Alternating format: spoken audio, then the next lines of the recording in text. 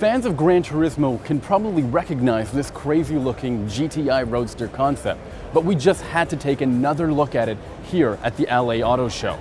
And why wouldn't you? It's absolutely crazy looking.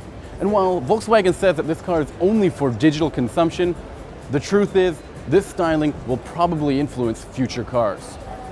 This Vision Gran Turismo concept sports a cool floating rear wing, an aggressive front splitter, and a unique-looking roll bar. There's also a ton of carbon fiber accents that we just don't see often enough on the regular GTI. But to put it bluntly, this whole car has a different kind of presence than what you're used to with GTIs, especially with its low height and short wheelbase. Under the hood, the automaker went all out with a 3-liter, 6-cylinder turbocharged engine.